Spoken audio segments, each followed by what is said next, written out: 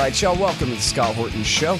I am the director of the Libertarian Institute, editorial director of antiwar.com, author of the book Fool's Errand, Time to End the War in Afghanistan, and I've recorded more than 5,000 interviews going back to 2003, all of which are available at scotthorton.org.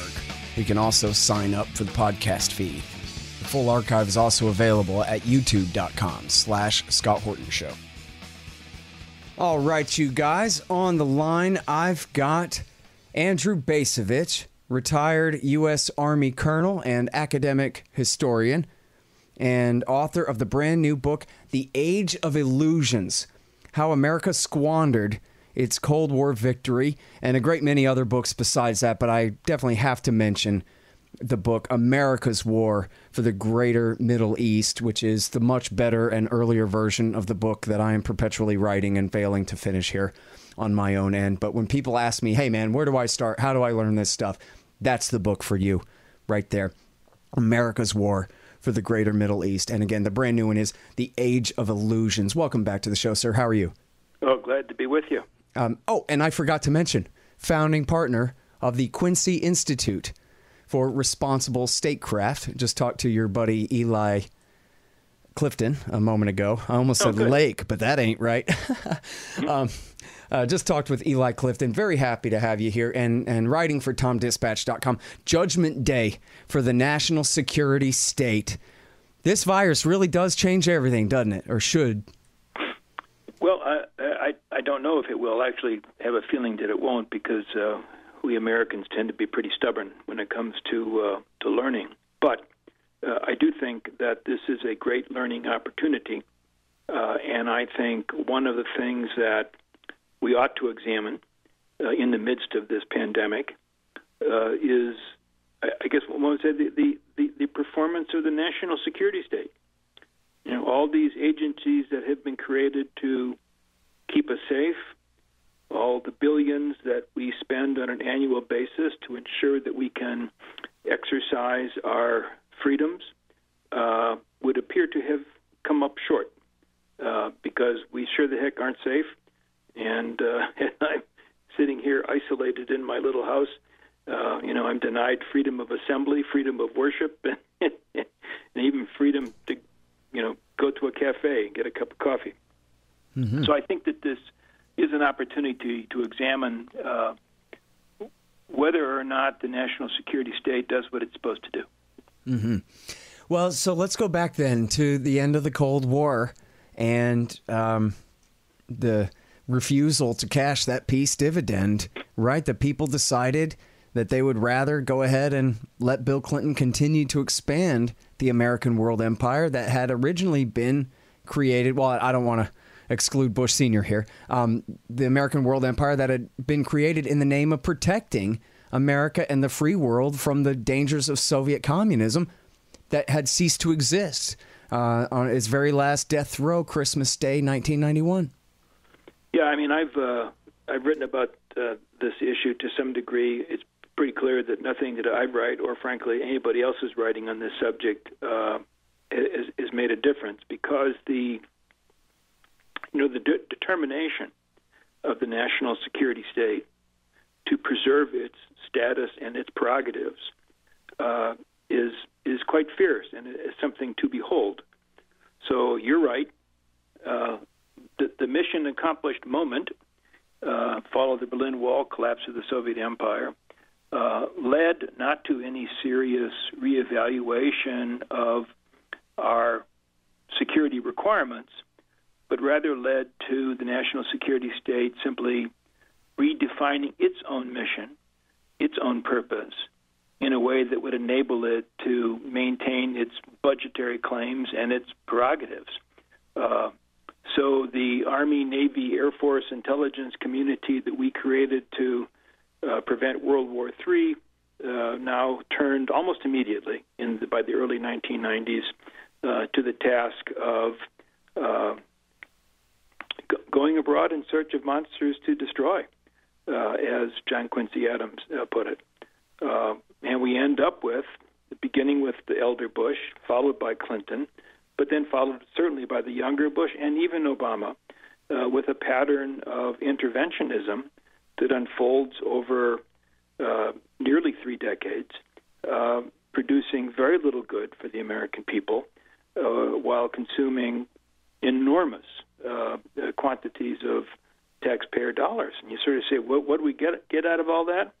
Well, what we get out of all that is the fact that we're all told to stay home and keep our doors locked while we wait out this pandemic. Mm-hmm.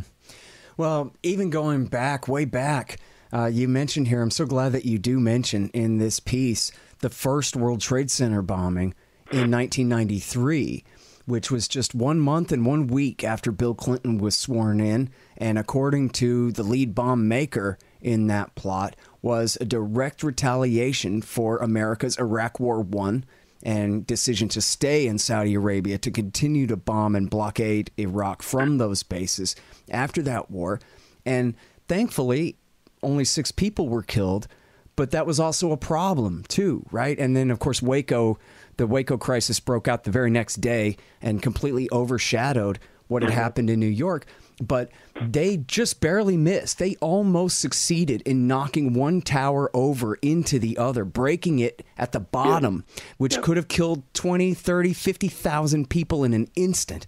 And because of the failure of imagination and the failure to understand what was behind that, people just, and the low casualty number there, under 10, made people just say, well, in deaths anyway, it just became kind of ignored. And then the rest of the Al-Qaeda terrorist attacks against the United States throughout the 1990s all took place overseas somewhere. It was mostly Africans who died in the embassy attacks of 98, for example.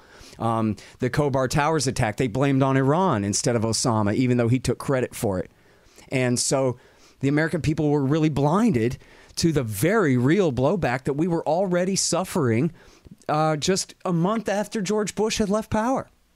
Yeah, I think this is a persistent phenomenon, and it's something I really don't understand, and that is to say that when danger appears,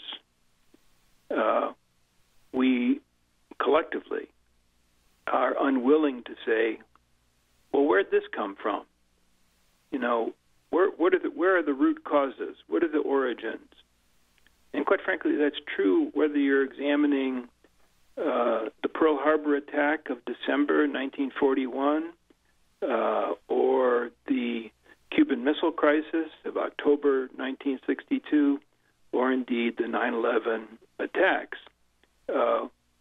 We, I think, as a nation, but more particularly members of the national security apparatus, choose to treat these events as if they came out of the blue, rather than asking any painful questions about whether or not our own activities, policies, may actually have contributed to the danger that we then find ourselves facing.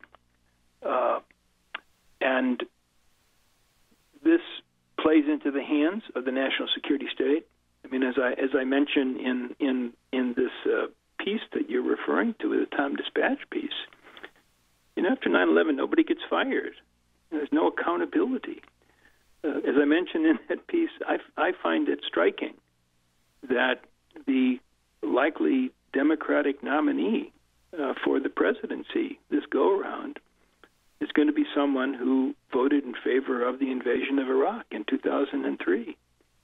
The Democrats nominated somebody in 2016 who voted for the invasion of Iraq in 2003. And you sort of say, how can it be this greatest foreign policy error of our time? How can it be that a major political party continues to sort of blow off the fact that senior members of that party voted in favor of that? There's this unwillingness to learn that is just so appalling.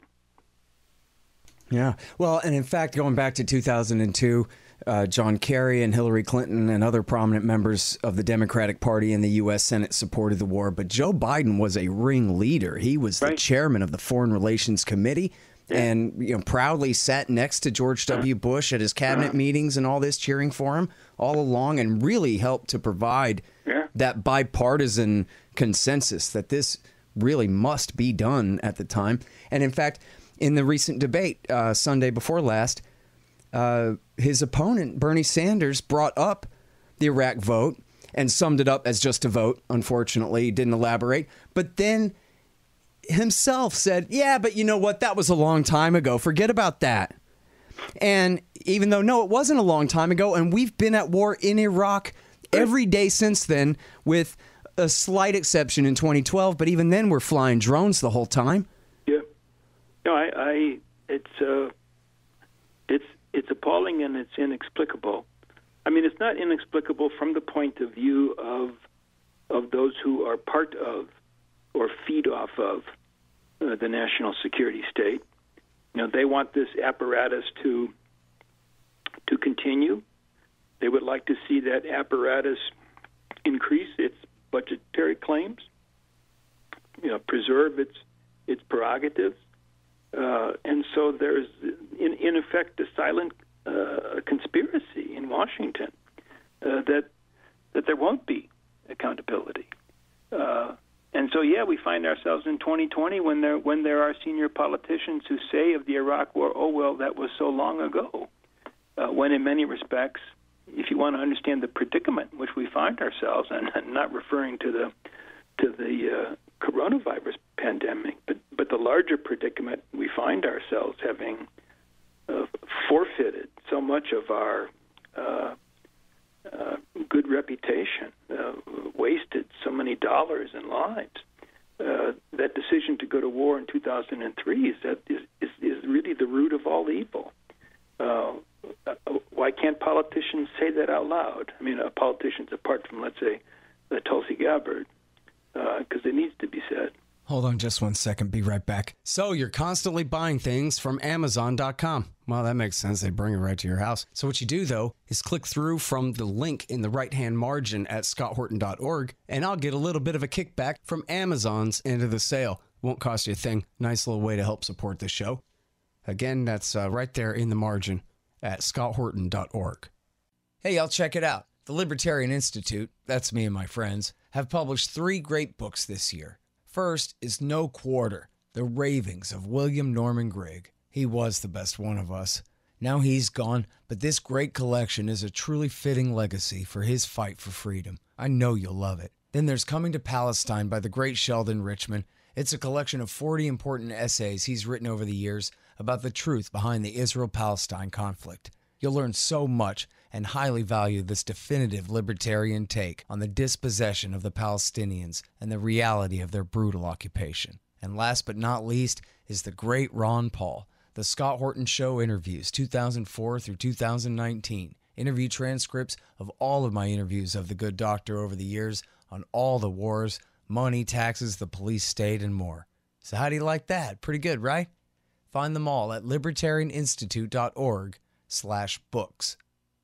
You need stickers for your band or your business? Well, Rick and the guys over at thebumpersticker.com have got you covered. Great work, great prices, sticky things with things printed on them. Whatever you need, thebumpersticker.com will get it done right for you. Thebumpersticker.com. Well, so let's go back to Iraq War I then for a minute, if we can. The end of the Cold War, George H.W. Bush was in power. In fact, the actual war took place when the Soviet Union was still standing, had another year to go before its complete abolition there, or complete dissolution at that point. And the argument was necessity. We can't let so damn insane take over Kuwait and Saudi Arabia too, which is he's sure to go for next if we let him, and then dominate all of Middle Eastern oil and energy supplies for the planet. And so something absolutely had to be done, Colonel. What do you say about that? Well, I mean, I think that we do confront into some of the complexities of history here. I mean, I would agree with the elder Bush. The invasion of Kuwait was an intolerable act. We were at a moment when the rules of conduct in the post-Cold War era were being established, and I think it was quite legitimate to say that in that world, the United States is not going to stand by and allow one nation to extinguish the life of another. So it was legitimate and necessary to act to turn back Saddam's aggression. But then here's where it gets complicated. We achieved that mission, but we achieved it with all kinds of loose ends.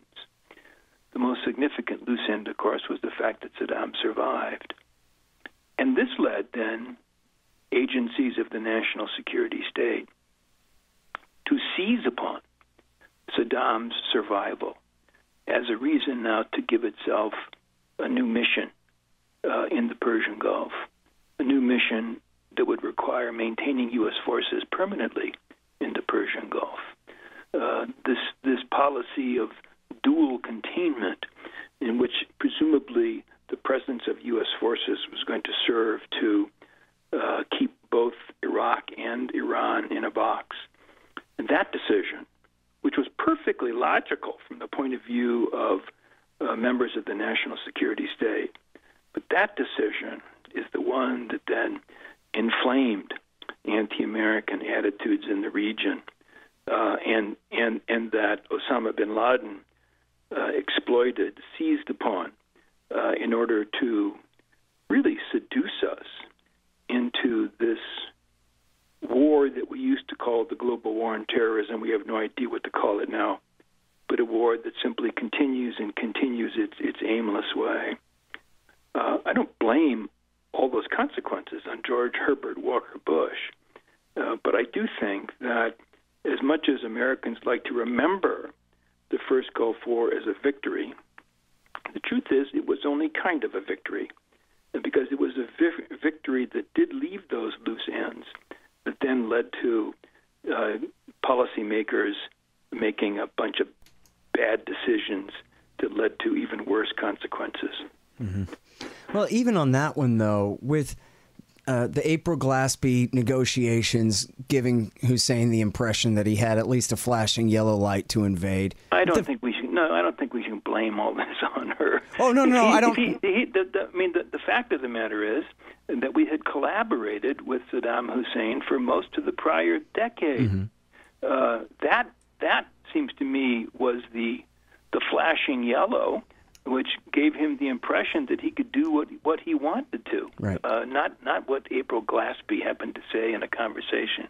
Well, there were also other statements by officials before Congress and so forth that we would not intervene. And then there's also the fact that between August of 1990 and January 1991, that Bush refused to accept Hussein's legitimate offers to negotiate an exit from Kuwait, which, after all, I mean, as far as nation states go, Kuwait was essentially just a joke, right? It was a British, they broke it off from Iraq simply to steal fuel and to prop up this monarchy that we wouldn't recognize as legitimate in any other sense. I just wonder if maybe they had either really tried to negotiate with Hussein in good faith, or if they had just written off Kuwait and said, who cares, whether that would have really been that bad.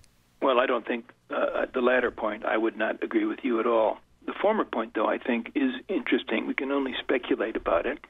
But, could there have been ways to induce Saddam Hussein to exit Kuwait with some kind of promises of good behavior afterwards? In other words, that we therefore could have avoided the conflict which resulted in those loose ends that I mentioned a minute ago. Mm-hmm. It's impossible for us to know. But certainly we have to recognize that was a possibility. And had it worked, we could have thereby avoided an enormous amount of evil mm-hmm. that followed, and which sadly the United States has been implicated in. Yeah. And, I remember at the time I was just in ninth grade, but I was paying very close attention, and they sure talked a lot about saving Kuwait, but they talked none about restoring the king to his rightful throne, which the American people would not have accepted as a legitimate goal of a war, to install some king. Well, that may may well have been the case, but I mean, I do think that the larger justification was the unacceptability of naked aggression, and the fact that it occurred in a place, in a region where at that time access to oil seemed to be a vital U.S. national security interest. Again, another sort of irony, and therefore a source of miscalculation, is that it turns out Persian Gulf oil is not a U.S. Vital interest. But if you want to know why the underlying source of motivation for the militarization of U.S. policy in and around the Persian Gulf, the answer is oil. Mm-hmm. Well, and under the UN Charter, as you say, it's illegal for one state to invade another. But if I may channel Pat Buchanan for a moment, he likes to ask rhetorically, what if China rolls into Outer Mongolia? We have to go to war or threaten them? Well, obviously not. I mean, there have to be prudential decisions made. And this was not China invading Mongolia. Yeah, well, I mean, but anyway, depends where you draw that line. These principles are not so sacrosanct, it turns out. It does depend on interests. I don't think in foreign policy there are any principles that are sacrosanct in the sense that they always apply in every circumstance, regardless of conditions. It seems to me that it makes far more sense to say that there are certain principles that we believe in, and now let's see how those principles apply or do not apply in a particular situation. Mm-hmm. All right, so now back to our current dilemma here. We've got, our military forces spread throughout the world in the midst of this coronavirus, but what difference does that make? You can't shoot a virus with an M4 anyway, can you? Well, that's exactly right. The argument I try to make in my essay is a slightly broader one, and I guess makes two major points. The first point is that the national security apparatus, the armed forces, the intelligence community exist. The premise for their existence is that the greatest threats to the American people are out there, are in the Middle East, are in Asia, and that the proper way to respond to those threats is by acquiring and preparing to use, and indeed using, hard power. Putting those armed forces to work. That's what we've been trying to do, particularly since the end of the Cold War. I think the situation that we face right now tells us loud and clear that those instruments of hard power are not particularly useful in relation to the things that actually threaten us. The pandemic is an example. I think there have been any number of other examples in recent years. There are hurricanes, there are brush fires that destroy American property, that take American lives, while the Army, the Navy, the Air Force, and the CIA basically sit on their hands. And so what the moment calls for, I think, is a wide-ranging conversation about what are the needs of American security? What is it that threatens us? What is it that threatens you and threatens me? And what are the proper responses to those actually existing threats, which are here where we live? And I think that an honest conversation along those lines would get us to realize that the existing national security state costs a whole heck of a lot, but really doesn't do much good for us. And that then could lead to a radical reconsideration of what U.S. national security policy is supposed to do and what would be the instruments to achieve those purposes. Mm-hmm. Yeah, so in other words, never mind actually using the Army in any particular circumstance here, but just, boy, that's $6 trillion that the government blew in the sands of Iraq, Libya, Syria, Yemen, Afghanistan. That could have all been either invested by private owners of capital into expanded healthcare services, or even if the government had kept it all themselves, boy, you could come up with a really great counter-pandemic plan for probably $1 trillion, five less than six. I'm guessing you're right. I mean, is there something criminal about the fact that the richest country in the world cannot provide for, in a timely way, cannot provide the means to keep Americans safe?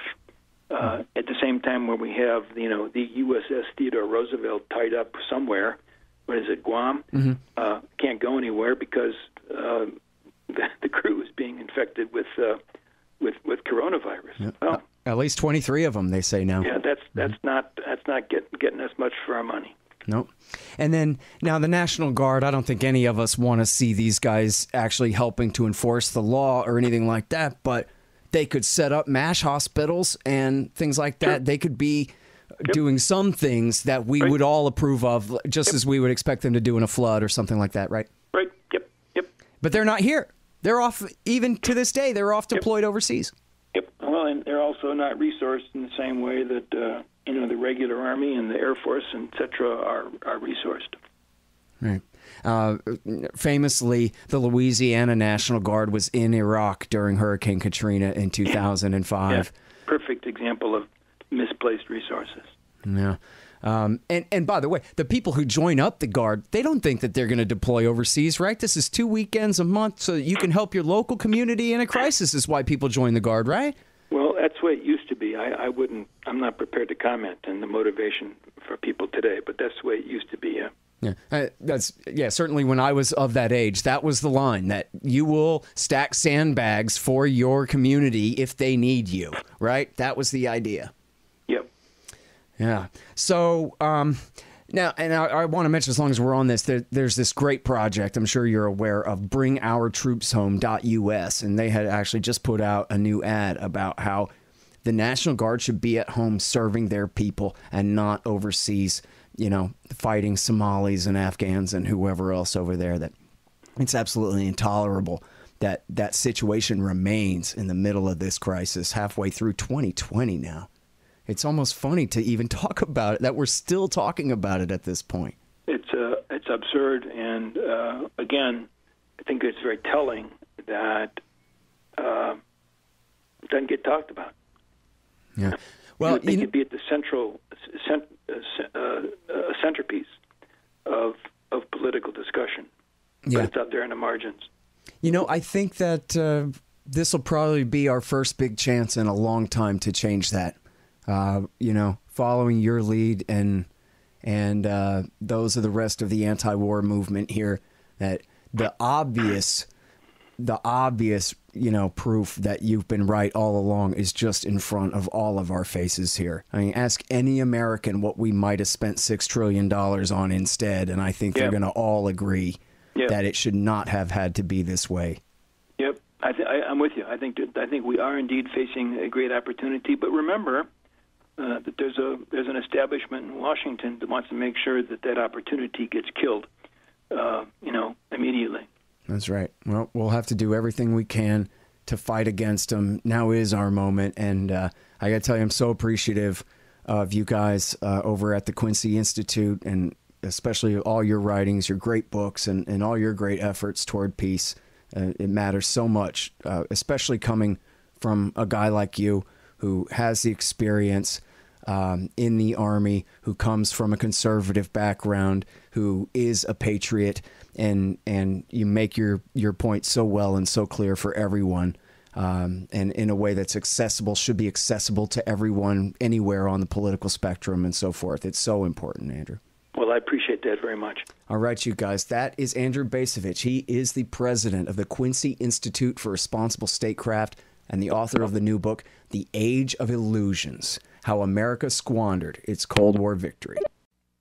The Scott Horton Show, Anti-War Radio, can be heard on KPFK 90.7 FM in LA, APSradio.com, antiwar.com, scotthorton.org, and libertarianinstitute.org.